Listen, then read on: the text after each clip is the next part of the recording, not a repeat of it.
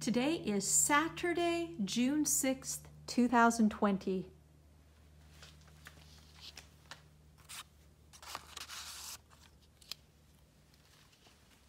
We've had days 1, 2, 3, 4, 5, and 6 in June.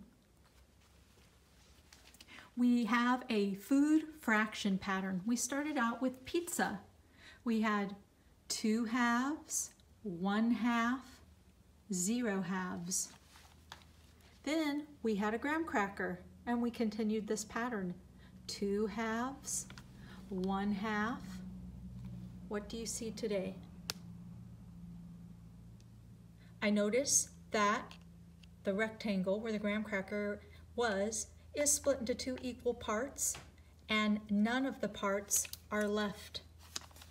If I write that as a fraction, we would say we have 0 out of 2 pieces left. We would call that 0 halves. So our pattern is 2 halves, 1 half, 0 halves. 2 halves, 1 half, 0 halves. What do you predict we will see tomorrow?